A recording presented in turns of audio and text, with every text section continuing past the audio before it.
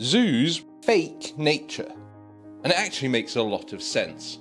You see, when I need a break, when I want to experience nature, tap into my primal being, I'll come here.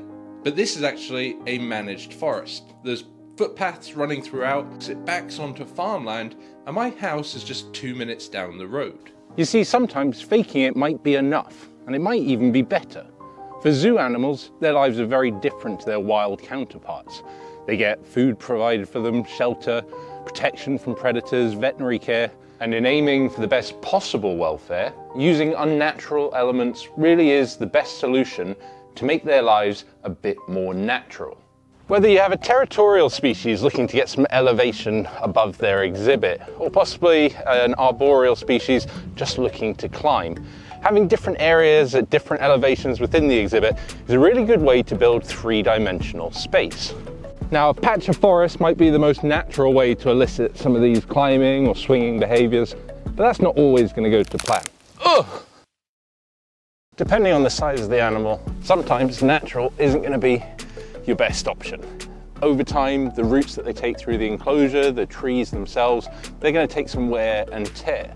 Relying on more unnatural climbing elements is actually going to provide a more realistic environment for the animals who live there. The ability for keepers to change and update those exhibits on a regular basis is going to be helped by things like ropes, fire hose and posts.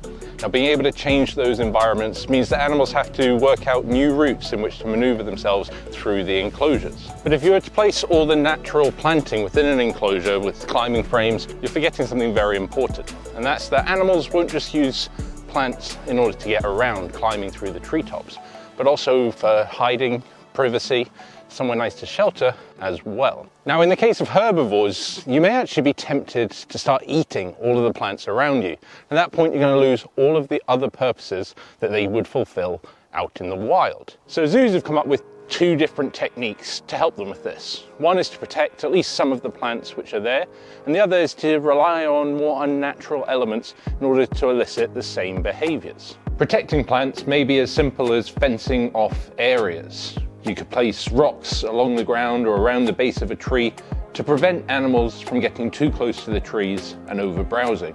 Or you could use unpalatable plants and fast-growing species in order to maintain those areas of cover.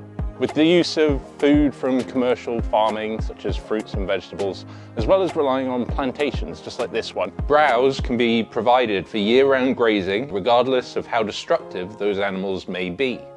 Artificial shelters and bedding materials will also allow all these resting and nesting behaviours to occur without having to rely on the plants which are growing in the exhibits.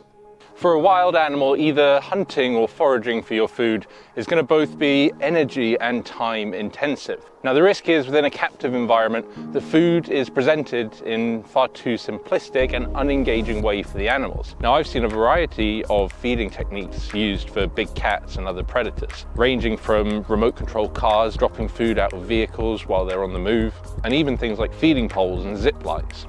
Not only will they use their speed and agility in order to chase and grab hold of their prey, but they will then wrestle it to the ground. They'll be using their leg muscles, their back muscles, shoulder muscles, and the muscles in their jaw. So as unnatural as it looks, it is an incredibly effective way to elicit those behaviors. Now, this rotting log is a really nice example of a microhabitat. It's going to be full of bugs and insects, all feeding off this decaying material. But for other animals that come and break this open, they'll be able to get themselves a whole host of different food items.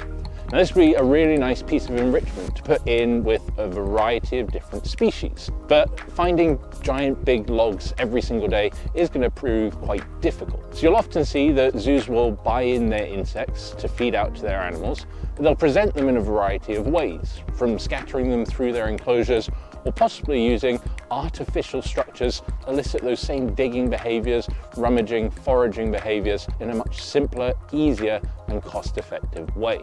So you see, with the endeavour of maintaining the best possible welfare for their animals, zoos will often use unnatural elements, but they're done so very intentionally to elicit and encourage the most natural behaviours that they can from the species which they keep.